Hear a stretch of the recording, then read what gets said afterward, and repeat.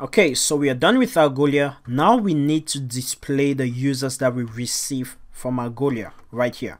So what we're going to be doing, we're going to have an array of results right here. And as soon as we find data from Algolia, we're going to push to this array. Okay, so what we're going to be doing is saying this.results is equal to the content.hits. Okay, because when we search Algolia, let me go ahead and inspect right here. We discover that the data we receive from Algolia is an object, and we have a hits array where all of the objects of the users that it found is kept in.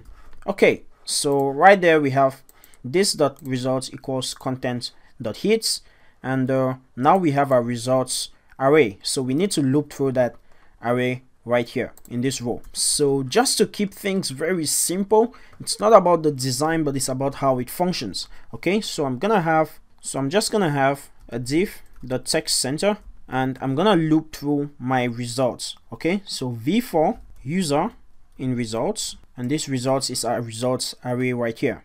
Okay, and we're gonna have an avatar, so we'll just say image, and would bind the source property to the user.avatar. So if we go ahead and check that out in our console, right there we have the user's model has an avatar, and we also have a name, so we'll just do name and avatar. Okay, so we bound the image to the user's avatar, and we'll also write out the name. Okay, so it's a text center right there, and this is gonna be the user.name right there. Okay, so that's practically all we need, but let's go ahead and put a v-if right here. V-if results.length. Okay, so it means if this results array is empty, we are not going to display this row, but as soon as it's no longer empty, we're going to display the list of users. So let's go ahead and try that out, and hopefully it should work as expected.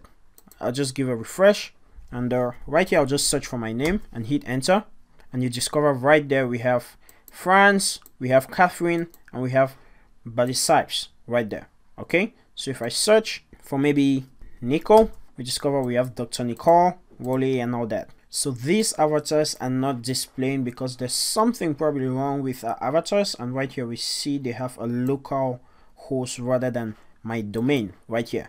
Okay, but other than that, everything works perfectly. We're receiving the name, and I think we're gonna fix that in another lesson. But we can go ahead and try searching for things. When we search, we receive the results instantly right there. Okay, so if we search for anything, we receive the results instantly. Okay, so if you want to put this in a drop down, go ahead and do that, but this is how it works, and everything works perfectly.